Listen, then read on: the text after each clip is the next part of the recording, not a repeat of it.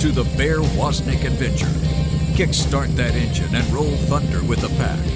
Explore the grittiness of masculine spirituality. Gain traction in the virtues. And soup up your spiritual engine by turning adversity into adventure. Now, here's Bear Woznick. Let's ride.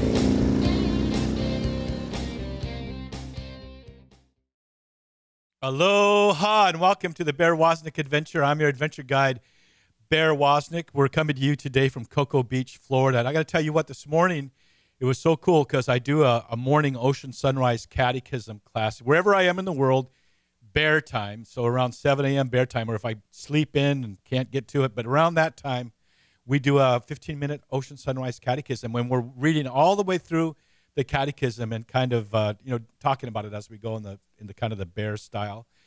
And we're almost through it. By the end of this year, we'll have gone through the whole catechism once, and then we're going to start over. And after the new phase that we're going to go through, we're going to have Monday through Thursday is the new catechism, and the Fridays we'll do the Baltimore catechism. So it's going to be cool. But this morning, something really awesome happened. My condo here in Cocoa Beach looks out over the ocean, and then to the north, it's the Kennedy Space Center. And I turned on Ocean Sunrise Catechism at 6:59 and listening to the countdown for a launch at 7 a.m. And, it's so cool because you can listen to the countdown on your iPhone, and they'll be going, electronics, go, fuel, go, radio, go, downrange, go. And then the guy will ask to the controller, permission to launch, and he'll say, permission to launch given.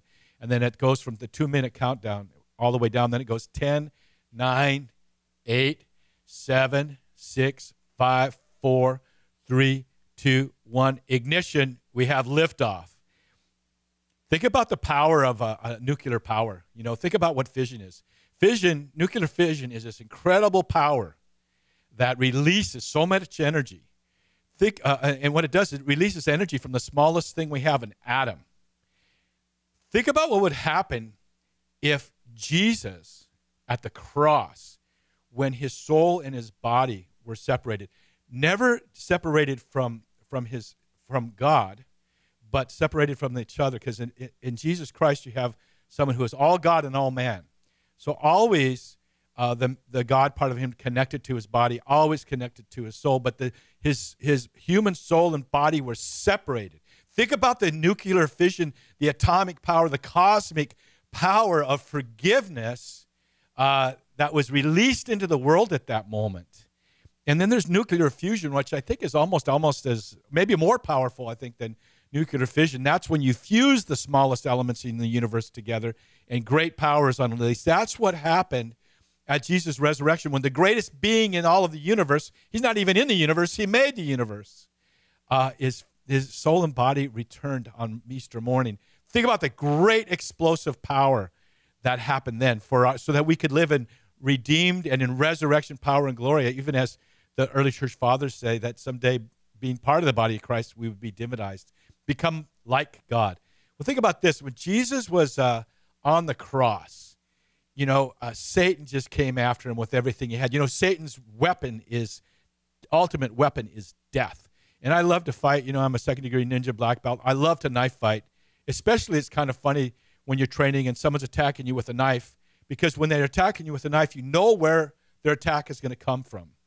And you can use their energy and their power and take that knife and slay them with their own knife. That's what Jesus did on the cross. He took captivity captive. He destroyed death. But there was this great song by a rock musician named Carmen, a Christian rocker named Carmen, called The Champion. And in it, there's this battle of the ages taking on.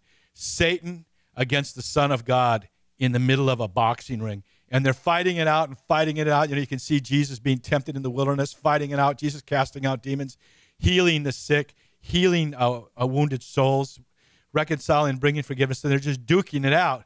And then finally you see Jesus just drop his guard and Satan wails on him and knocks him out. This is the image of the cross. And the demons are squealing with glee. We've destroyed him. And then God the Father starts the countdown. You know how you do it? 1, 2. You can see the referee. 3, 4. And at the count of 10, the boxing match is over. But something really unusual happened. Instead of counting it 1, 2, 3, God the Father said 10, 9, 8, 7. And for all history in the fullness of time, 6, 5, 4, 3, 2, 1.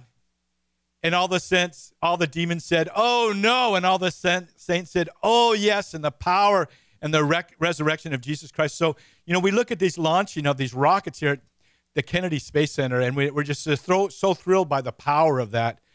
St. Paul's favorite word wasn't Jesus, wasn't Christ, or wasn't love. It was power. We need power in our lives. And we know as Catholics, the source and summit of our faith is in the sacraments, and the ultimate is, of course, the Eucharist. Avail yourself to the sacrament of reconciliation, and avail yourself to the sacrament of the Eucharist, and be empowered to live the powerful Christian life, the personal relationship that he has for you. So we have with us today someone who I really like. I've been watching his YouTubes, and I've heard his name because it seems like we might be almost related. I think he's probably Polish and I'm Ukrainian. Tim Glemkowski, brother, welcome to the Bear Woznick adventure. Thanks, man. It's good to be here. Don't you love that countdown? Like, oh, no, he's counting backwards. Yeah, I've never heard that one before. I like that a lot. Dude, anybody who hasn't watched it needs to check it out on YouTube. Carmen, the champion. It just, man, you will play it in front of all the confirmation classes you probably work with. So Tim Glemkowski, he's a graduate of Steubenville University, theology and philosophy, which I just love that. And then you have your ministry at L'Alto Catholic Institute, where you help not-for-profits or churches, right, in developing more of their church mission. Can you tell us just a little bit about that? But I want to dig into some other areas too. So what is the focus of your ministry, Tim? Yeah, so while I was teaching high school theology and was getting my master's at the Augustine Institute out of Denver, and really started to have a heart for, there's a real emphasis and focus on the new evangelization there. And the thought just kept occurring to me that there was this new evangelization. John Paul II is kind of one of my heroes that he called for. In so many ways, like a lot of the parishes that I had experienced, I saw it happening in movements. There are all these great apostolates and organizations and media movements, like yours, that were doing kind of great new evangelization type work. But a lot of it hadn't permeated normal parish life. So I just wanted to work with parishes to help them become more effective at disciples. So that's what we've been doing for the last 3 years. It's been an exciting ride. We really need that. And you know what else we need? We need men to step into the fray. Men. For sure. We need men. I'll say, well, the women have kind of taken over the church. Well, no, it's your fault. You didn't join the parish council. Why don't you join and teach catechism, teach RCIA, teach confirmation, lead a youth group, start a men's group. Men need to. We really, really need our men to come up to the front line and not be sitting in the background anymore. Yeah, that temptation to passivity, right, is so real. It takes a lot of confidence to kind of have to step out and to do our ministry. We had this is my full-time work now, and it's had to be a work of trust in the Lord. And there's all those voices that want you to say, like, kind of just stay back and don't push too hard and don't try to do something big for God. But it's been a good learning process, just seeing. I mean, God takes care of it, right? Like He watches out for us. Well, when we always say at Deep Adventure Ministries, the most radical thing you can do in life is abandon yourself to the wild adventure of God's will. There's no other place I'd rather be than in the middle of God's will, because it's like having, I wouldn't say front row seats. That's not the right word. Or 50-yard line seats, because you're in the fray. But you get to see God move. Because when you're moving in His will, there's these mountains in front of you, and all of a sudden, poof, you're about to run into a brick wall, and it just kind of crumbles as you move in God's will. It's not, it's not like you're doing Him any favors. This is His will, and you're just saying, well, can I walk in your will? Wouldn't it be cool if I could do that? Yeah, I love that image of God. Like, we have such a safe image of God sometimes. Like, He just wants us to be, like piety is holiness, right? Piety is important, but I think in a particular way to my own heart, that call for wildness kind of speaks to me. Like, we live here in Denver, Colorado, right? So I've heard of it. I've heard of Denver. I've heard of yeah, one or two. Yeah. And we just love it. Like, that's why we're here, is the mountains and the adventure. And like, I go with a buddy every other Friday at dawn. We go and just do, even when it's like snowing. And it's funny, like when the worse the conditions are, the more fun it is, right? Or doing a 14. Why is that? Why is that? Exactly. Like, we're doing a long motorcycle ride. Afterwards, we're going, during the middle of it, you're like, oh, this is hard. And then afterwards, let's do it again. Yeah. It's so sanitized sometimes, our life, right? Like, so like just kind of polite, and it's kind of fun to be able to push yourself and, I don't know, do dumb stuff even. Like, a couple of times getting out of parking lots after hikes, like we're skidding down the road. Like, I hope I don't just go right in, but that's because it's icy conditions, right? Yeah. I read one place, the priest who did our like marriage prep. I remember him saying, I don't know theologically if this is, it was a good reflection for me though. There's this idea in Genesis that Adam is not actually born in the garden, because the garden is order and security. But Adam, it says God makes Adam and then places him in the garden. So like, Adam is actually made in the wilderness, and he's always made for the wilderness, like to both tame it, but then also to experience it. And he's made out of the wilderness. He's made out of the dirt, Yeah. The woman comes from his side, more of kind of a distilled version of what mankind can be, but man himself is just pretty rough. We're talking with Tim Glemkowski. We're going to really have some fun in this next part of our show. Find out a little bit more about Tim. But if they want to find you, Tim, what's your website? LaltoCatholic.com. This is the Bear Woznick Adventure. We want to invite you to please go to our YouTube channel. If you want to see what Tim looks like, it's not that great, but if you want to see what he looks like, you can go to the Bear Woznick YouTube channel and subscribe. And then guess what? You get to see the YouTube version of this show. So a Bear Woznick YouTube channel. Go there and subscribe. And whenever we post a new show, you get to watch it. This is the Bear Woznick Adventure. We'll be right back.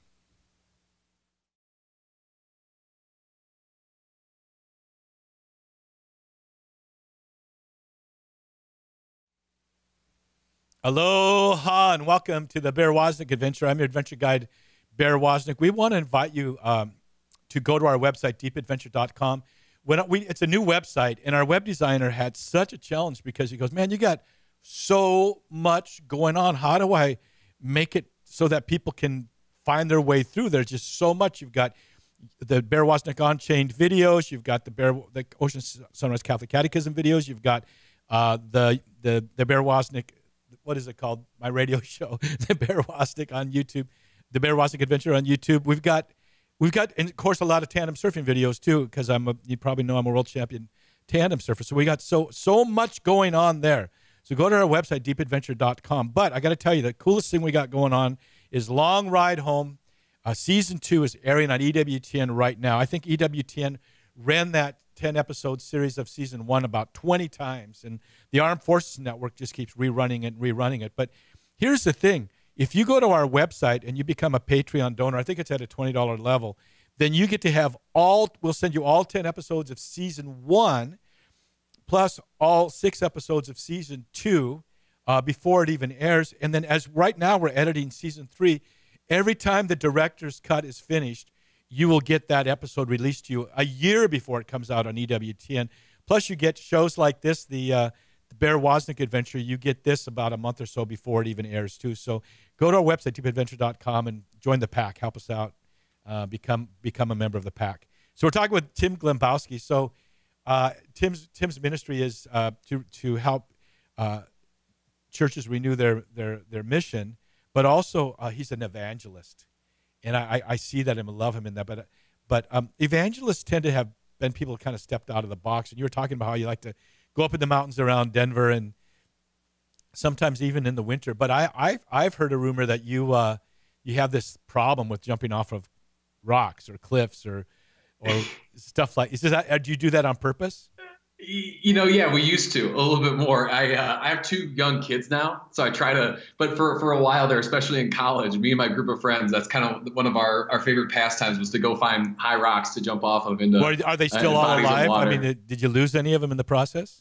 Almost, but we did make it. There's some great near miss stories, but yeah, we're all still alive and kicking, which is good. So you're saying going to college in Steubenville it drives you to the edge so much that you just want to jump off a cliff. That's it. There's not a lot to do in the Ohio Valley, yeah. But there was this great little, like up the Ohio River a little bit, there was this creek that would kind of lead down. And I shouldn't even tell anybody this in case some of the students, are tempted to go find it. But they had this great, like, kind of varying levels of, 10 foot, 20 foot, 30 foot, 40 foot jumps down into the water. But the 40 foot one, it was a little crazy because it had this, it was kind of into like almost like just like 9 feet. So you jump real far. And I mean, you were like falling for a bit. But then you had to splay out real fast so that you didn't hit the bottom. After you hit the water, you had to splay out.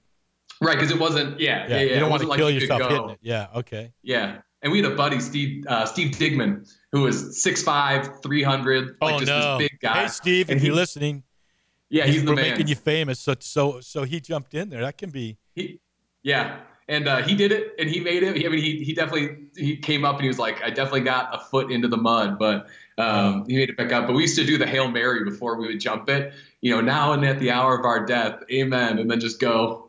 So yeah, I don't know, that stuff. That to me always just. That's what I loved about Steubenville is I had a really great group of brothers there. Everyone lives in households, they're called, right, like Christian fraternities almost. And my group is just a lot of like good normal guys that like I think for me really inspired me with they were running after Christ, but they were also full of life and adventure. Yeah, well, and I always thought those things were mutually exclusive. No, yeah, they go together, right? Well, how about when you were studying in Italy? Did you get any cliff jumping? Oh, yeah. Yeah, these are some of the stories that I like to tell. Yeah, we used to love, like, I don't know if you've heard Cinque Terre, Italy. It's like the 5 lands, it's called. You kind of take a train there, and it's along the coast. And are you going north or south from Rome? It would be like north from Rome, I think. Okay. I'm not my Italian geography. Okay. Yeah. So beautiful, like paradise. You're hiking through orange grove fields and stuff, and we would try to sneak down to find like private beaches and then swim out to ocean rocks. I know where you are. Yeah. Do you know what I'm kind of talking about? But yeah. As you would go out, you would hit like you had to kind of hop from rock to rock to make it there because none of us were strong enough swimmers to just kind of make it all the way out. But the rocks were covered with like mussels or shells or something. Ooh, yeah. As you climb out, I remember we got to like the final rock and we get there and I looked at my buddy Elliot and I'm looking and all of a sudden like all these little slices just started bleeding at the same time. Blood going all the way down. And I was like, and then we'd go to daily mass after that. Yeah, but that's not good, dude. Bleeding in the ocean isn't always a good idea. It kind of attracts sharks the around, man in the gray suit, right? Yeah, we used to surf a spot in called Steamers Lane in Santa Cruz, man, and it was gnarly. It would be the seaweed would cling to it, and then there'd be the mussels on it, and then there would be elephant seals the size of a bull. Yeah, I remember surfing a contest and dropping in with my tandem partner, and we were paddling out, and someone else was dropping in, and the woman just started freaking out, and this elephant seal went up on their board and then slid off. Basically took over the lineup. It was the end of the contest for about an hour or so. So being out there, but the thing about cliff diving, there's that thrill. It's like when you skydive, you don't really feel that thrill of your stomach coming up into your throat because it's more of an elliptical fall, right? You're not dropping, you're kind of soaring in the direction of the plane as you gradually fall. But when you just jump off a high board, you feel that rush, that like there's something, your body's saying something isn't right here, Yeah. And so tell me then, did your fraternity of brothers ever say, what is it, frater memento mori? Yeah, that was one of the things that it kind of, I remember thinking about those moments, even thinking back in my own conversion and just like why the faith for me at some point, the light bulb would come on. But where we were staying in Austria it was an old Carthusian monastery that I think over the years had the Habsburgs had once owned it, but maybe the monks were gone by this point. Like I think World War II, it had been occupied by different people. So at some point, Steubenville bought this old monastery and now sends study abroad semesters there. Like back in the 80s, and wow. Since then people have been going. It's just amazing. Like so, you live literally the Maria Throne Chapel, and it's right along the creek, like in the mountains there, and I mean, just the Austrian Alps. It's incredible. But the monks, they would tell us like that was their, they were silent and they would live their lives in total silence. But when they would pass each other in the halls, the one thing that they were allowed to say to one another is they would stop, look at each other, and say "frater." memento mori, which means in Latin, right, brother, remember your death. So this is the only thing they're allowed to say to each other. That's it. Like, and I think that is, to me, we spend so much of our lives trying to like push death away. It's such a negative thought, bad thought. We don't want, it's a buzzkill, right? To think about, we just want to live, But I think in reality, like living actually starts with thinking about the fact that like someday I'm going to die. And so like, what am I going to do if this is one precious life that I have, one moment? I don't know how many moments I have. Like, what am I going to do with that? How am I going to live a life of meaning and purpose? And those things always connected for me, that feeling of jumping off now and it's the hour of our death, amen, into some water, and brother, remember your death. And I just think there's a way that adventure begins when we start to reflect on the fact that our time is finite. Well, you know what, man? Right now there's someone who may be actually dying listening to this. There's millions of people listening, and there's probably several that are going to die today. They may even be our age, and maybe younger, your age, even younger than me. We never know when that hour is going to come, and we have to be prepared. The Roman generals, when they would come into Rome, you probably know this, when they came into Rome, they would have what they called a triumph. They would get to walk through Rome, and everyone would cheer for them. They were supposed to leave their armies on the other side of the Rubicon, right? Except one of them didn't, but the Rubicon River. But they would come in, and they would be shouting and screaming, "You're so awesome! You won this great victory! You're the man!" But there was a slave that would walk about 8 steps behind him, and the slave would be saying, "Memento mori." Remember your death. Victory is fleeting. That's cool. When I won the world title, my first world title, it was like really a great feeling, and it lasted about an hour. And then it was like, the stands were taken down. Everybody left the beach. And it was like, is that all there is? To that? I pursued that so hard for decades, So the monks of the desert did this too in North Africa, right? Memento mori. Yeah. And I always have worn a skull ring. I don't have it on right now. But because they would all have a skull. They may only have some psalms and a gospel in their caves, but they almost all of them had a human skull to help them remember. Live like you're going to die. Yeah. You can't take it with you. Yeah. Like I think even, was it the actor Jim Carrey, who, can be controversial, but he said, I wish everybody would achieve like the kind of fame and fortune and success that they're seeking after, so that they realize it's not the answer. Like so many people spend their whole lives just trying to get to the point that you're describing, where it's like, this is the pinnacle. Everything I've been seeking after, this is it. And I'm still empty. Like there has to be more than this. Exactly. If I find within myself a desire that this world can't satisfy, it means I wasn't made for this world. Okay, so we're going to talk with Tim Glemkowski, and we're going to throw out some big names like Aristotle. We're going to talk about this concept of happiness. What makes man happy? What gives your life meaning? What were you made for by your Creator? We're going to just explore that a little bit with Tim when we come back. This is the Bear Woznick Adventure. Tim, where can they find you again? LAltoCatholic.com. And that's spelled how? LALTO Catholic.com. This is the Bear Woznick Adventure. We'll be right back.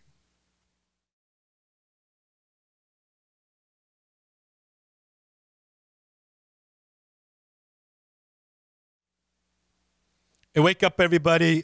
This is Bear Woznick. I'm giving you a warning that you probably want to turn the dial right now, listen to something else, because we're going to be talking with Tim Glemkowski. He's totally so serious and rather dull, and kind of, I guess you'd say, intellectual. Yeah, and, sorry. Yeah, but no, we tried to get someone that would be really, really exciting for the show. We searched everywhere, and so finally we couldn't find anybody, so we invited Tim. Hey, Tim, welcome back to the show.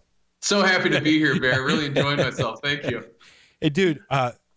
So talking about, at the end, winning a world title or whatever, or, jumping off this cliff or getting your master's degree, you're accomplishing so much. What is the key to finding happiness and meaning? Well, first of all, is it a vain pursuit to even seek happiness? Is that like kind of a selfish thing? Yeah, I think it depends on what we mean by the word, right? Like it might seem that way. It seems like a lot of people in our culture are obsessed with this idea of happiness. And there's probably a way you could pursue it that would seem selfish, like if you define what happiness actually is wrong. But this is like Aquinas, Aristotle, all these great theologians and philosophers actually said that like the desire for happiness, for total fulfillment and peace and joy and like the completion of all of our desires is just natural to us as humans. Like it's almost it's not a moral good or bad. It's just kind of is. That's how we operate and function, is we seem to be seeking after this final lasting happiness. And so what they would say is, and what I think they're right, and for me, this was very like compelling, at some point, some of my conversion kind of hinged on this realization that it's really only a life of virtue and a life of seeking after God that provides that utter lasting fulfillment of all desire that we're seeking after. So if we recognize that and we realize that, then the pursuit of happiness actually becomes not selfish, but something that the Lord has put in our hearts, like that we're supposed to be doing. Yeah, Jesus talked about the Beatitudes, what would make you happy. Okay, so then backtrack. Tell us about this moment, this season of conversion in your life, your initial conversion. Yeah, so I grew up outside suburbs of Chicago, very classically, kind of culturally Catholic family. Probably a lot of listeners, get that experience of both. My dad was Polish Catholic, my mom was Irish Catholic, but I didn't really know so much why we were Catholic, and definitely didn't love it. Mass was a boring thing to me, and I was tempted by other things seemed more exciting. I think the core problem for me was this feeling that in order to live a life of joy and meaning and adventure, I had to be like, I couldn't do the Catholic thing and do that. What the Catholic thing was about was repression and boredom and not adventure, which has always been a kind of a deep desire of mine. So in high school, definitely kind of had my big falling away time where I just partied a lot, played a lot of football, and that was kind of my life, and was sent by my parents, forced to go to a Steubenville conference. And over the course of that's so cool of them. Wow.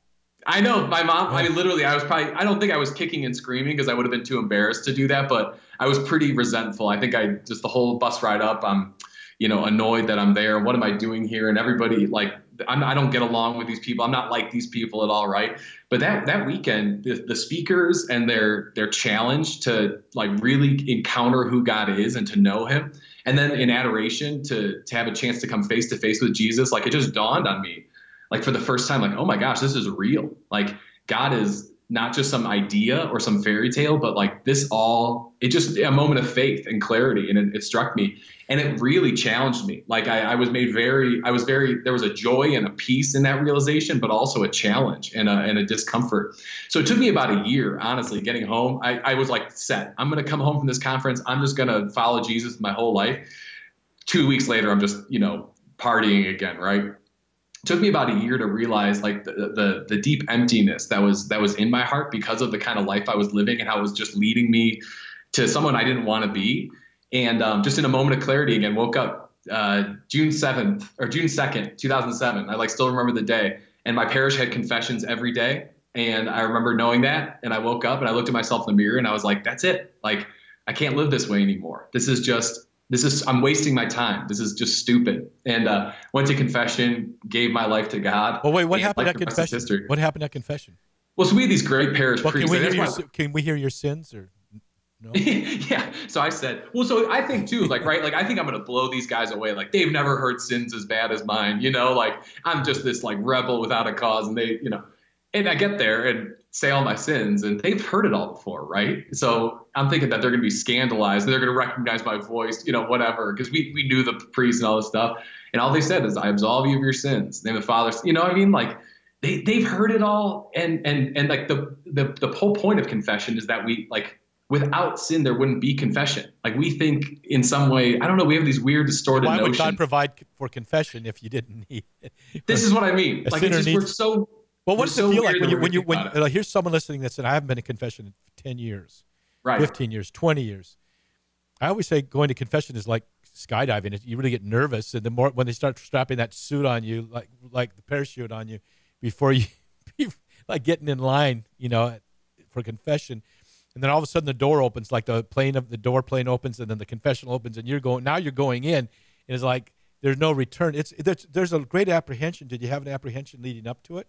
Oh, for sure. I mean, yeah, I'm like mortified thinking of the things I'm about to tell this guy. And then there's that realization of like, this isn't about telling him, it's about me getting right with God. And Jesus set up this whole structure in John chapter 20, whoever sins you forgive are forgiven. He says that to his apostles, right? And I think that's it. It's almost like it's like jumping off of the cliff into the water. Yeah. At some point, you just have to like swallow hard and go. And it's always that feeling of coming up out of the water after, and you're like, let's go. Like that was, you know what I mean? There's no feeling quite like the peace of a really good confession, you know, even to this day, right? Like, because it's more than you going to a counselor and telling him all your problems and all your sins. There's grace there. Because there's no absolution. There's no, Right. It's a sacramental grace. It's not just, Right. it's the presence of God, right? Yeah. Amen. Yeah. Amen. And so, are you still going to tell us your sins or not? No, I'm just kidding. I mean, only for Patreon supporters. No, I'm just kidding.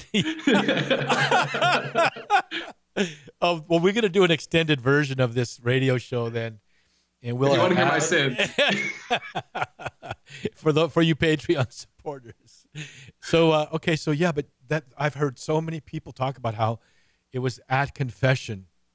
This was the moment when they felt that great relief and love of God, and the door opened in their heart.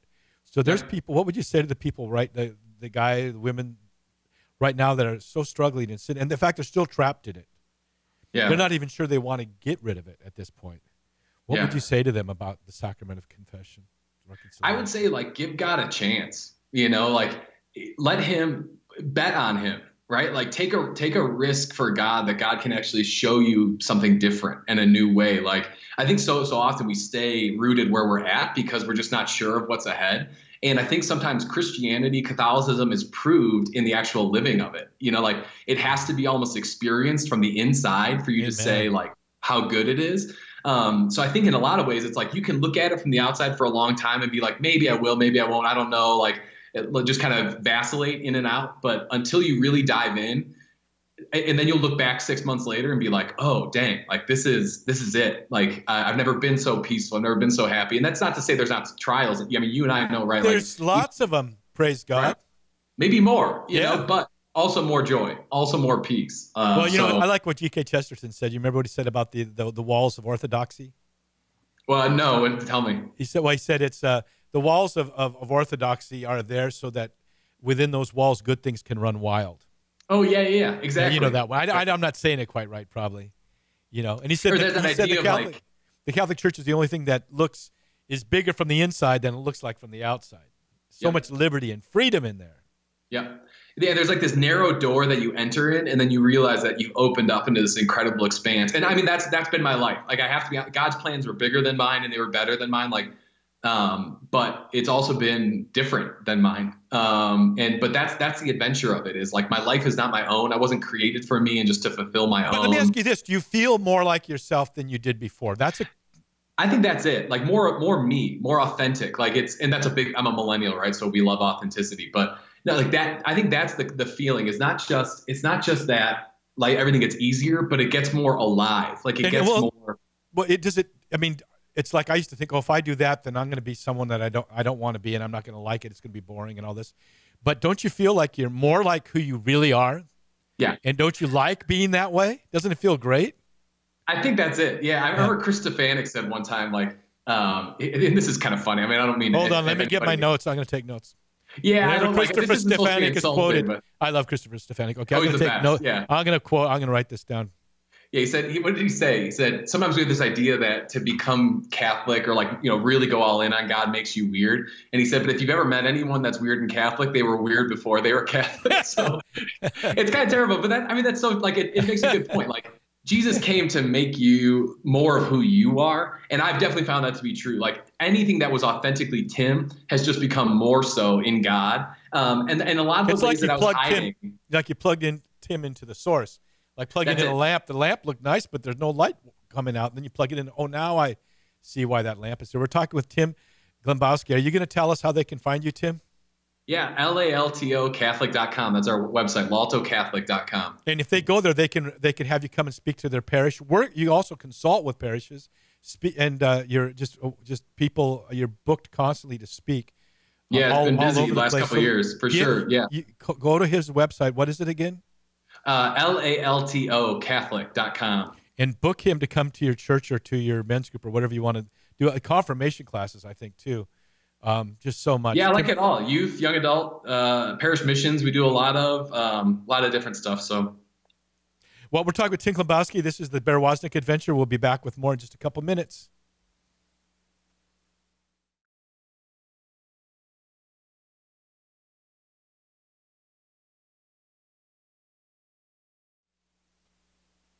Aloha and welcome to the Bear Woznick Adventure. I'm your adventure guide, Bear Woznick. We're talking today with Tim Glemkowski, who's a prolific speaker and he's a consultant to parishes. He's a graduate of Steubenville University and lives with his wife. Is your wife's name Magdalene or Madeline? I forget. Magdalene, yeah, with Maggie.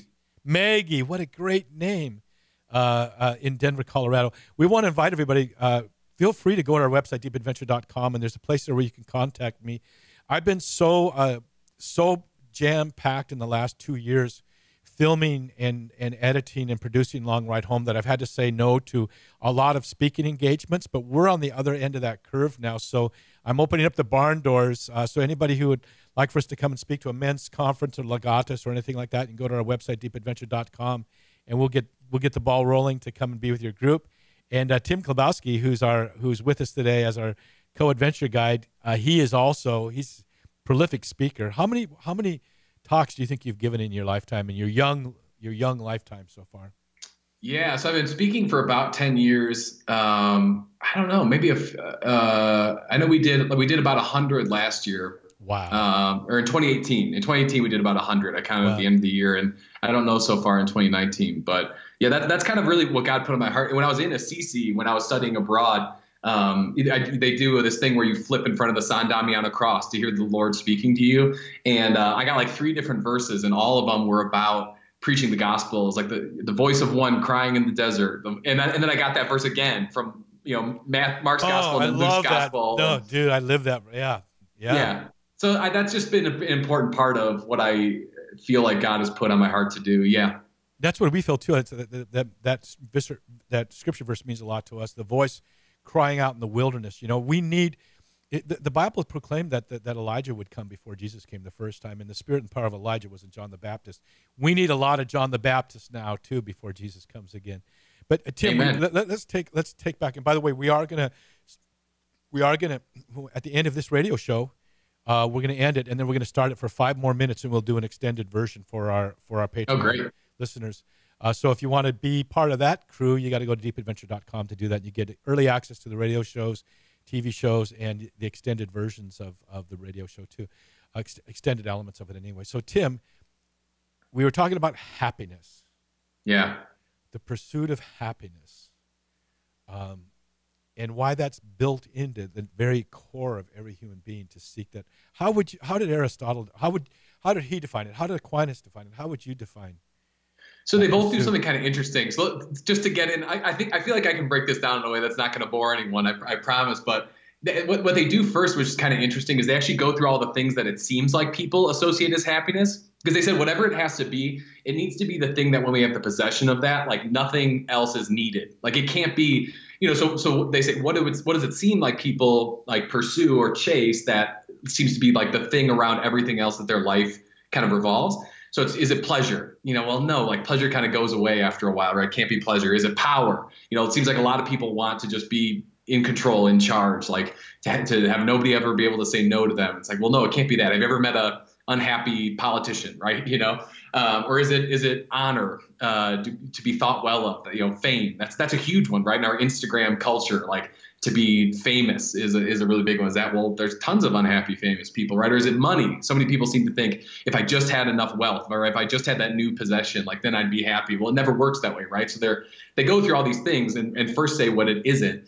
And then finally comes down to that seems to be one thing like that really brings lasting happiness. And Aristotle, 350 years before Jesus, says it seems to be a life of virtue and contemplation, which leads to this excellence of soul. Like the reason he's saying that is not just because like doing good things is, enough, but it actually seems that virtue shapes our soul and makes us into the kind of thing that is happy. Like happiness is almost a state of being, more than it is just like something that we obtain from the outside. And so Aquinas is just like, well, that seems super Christian, super Catholic, right? So he just kind of adopts that and elevates it, saying the life of grace, actually making us holy and divinizing us. Like the saints are the happiest people. Look at John Paul, like Mother Teresa. It's one of the tests for saint. One of the tests for being a saint is, did they have joy? Well, but St. Paul said, why do I do the things I don't want to do, and why don't I do the things I ought to do in this kind of pursuit of virtue, the classic virtues of justice, self-mastery, fortitude, and prudence. Yep. But he had the solution. Faith, hope, and love, the three theological virtues. And so the pursuit of those 7 virtues. But you know what? Aristotle, his pedigree, back to Plato, back to Socrates. I love what Socrates said when he said that no harm can come to a virtuous man. Yep. What did he mean by that? Yeah, I think that's the whole idea, is that basically what they're talking about, like the one thing necessary, like the one thing to be pursued above all things. And that's what I think is powerful about examples like that, is that they came to those realizations on their own, just by like examining human nature. Like John Paul II said in Redemptor Hominis, man is the pathway of the church, meaning like God has built into our nature these concepts. Like we can actually just look at human experience and say, what makes this work? What makes it tick? And what makes it achieve happiness? And when you have that, then you have everything else. Look at the saints, right? Maximilian Kolbe has virtue, needs nothing else, is willing to lay down his life for the other, man in the concentration camp who cried out saying when he was, going to be executed, like there isn't, you're bulletproof when you live that life of self-gift, of perfect love of God and love of neighbor. You need nothing else. Yeah, Socrates was about to drink. Those were his last words. Just before he was to consume that special tea they like to make over there in Greece, hemlock tea. Hemlock, that was it. Yeah. But no harm did come to his soul. Right. And maybe his body for a season. But the early church fathers, a lot of them referred to those guys as saints. I think there was that special revelation to the children of Israel through the Hebrew, but there was also the special infusion of rationality to the Greeks, just the neighbors of the Hebrews, basically. And those two, those two coming together, the ability to think and reason, as you have a philosophy degree, and the ability to search out revelation and bring not to intersect the two, like there's an intersection of two discs of a Venn diagram, but it's a total integration. Yeah. Didn't Jesus say, "I am the way, the truth, in the life"? Isn't he truth? So Father Robert Spitzer talks about the soul's upward yearning. Hey, I love those. The quartet that he did; those are so good. Oh yeah, I know. There's a fifth one of them is there. Oh, cool. Yeah, on warfare, for spiritual warfare. But I was with him, and I have these cigar samplers. Do you smoke cigars?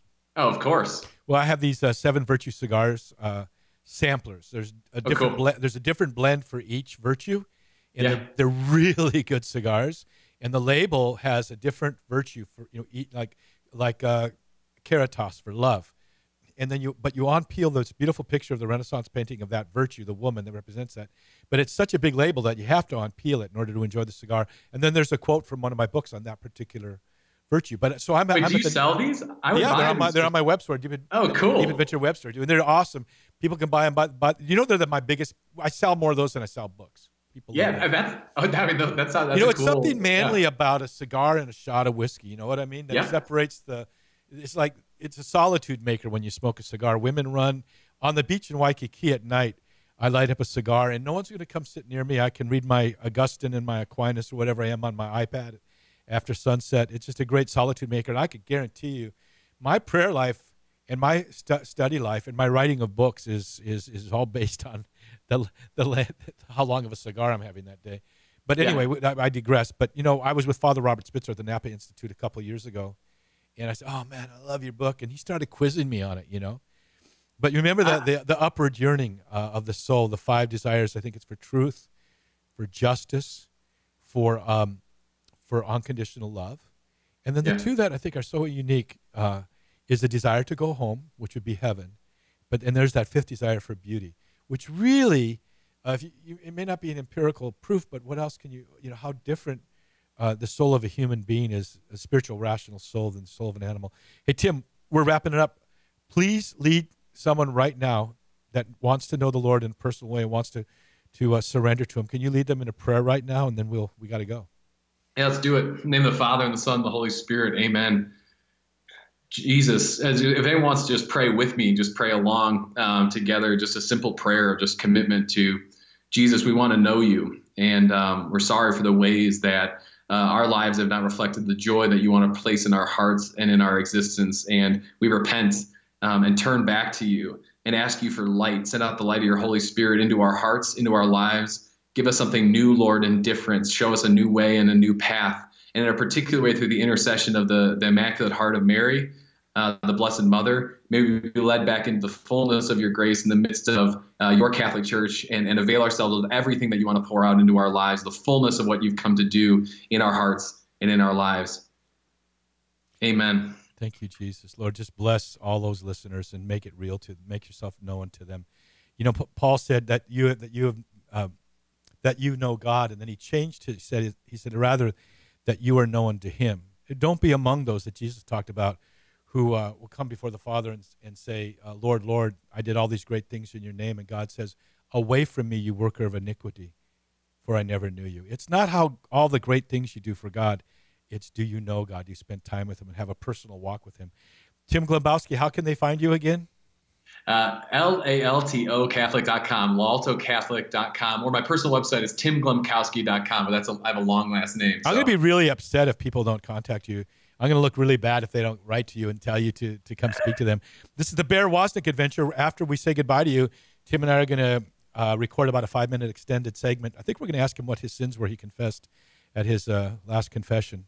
Something like that. We don't know, but we'll be right back next week with more of the Bear Woznick Adventure. Go to our website, deepadventure.com, and subscribe to our newsletter so you can get the video version of the show. Till next week, may the breath of the Holy Spirit aloha you. Aloha. You've been listening to the Bear Woznick Adventure. Go to bearwoznick.com to get your free audio and other exciting content. Plus, you can pick up the Long Ride Home 10-episode DVD set, autographed copies of Bear's books, Long Ride Home shirts, tanks, coffee cups, and even motorcycle pins and patches. And find out how guys can sign up for Bear's Man Cave online Facebook group. All at bearwoznick.com.